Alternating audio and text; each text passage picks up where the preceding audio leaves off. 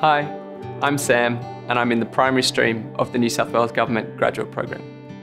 What attracted me to the program was that I've always been proud to live in New South Wales and I've wanted to make a difference and give back to the people.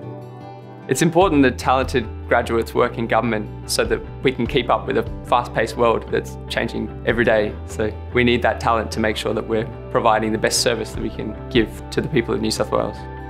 My day-to-day work makes people's lives better. For me, it means working in education. It's all about making the lives of the children, school staff and support staff better because it impacts everyone in New South Wales. As the current Deputy Premier Prue Carr says, you only get one chance at a childhood, so it's really meaningful for us to go to work and make sure that every student in New South Wales has the best chance for success.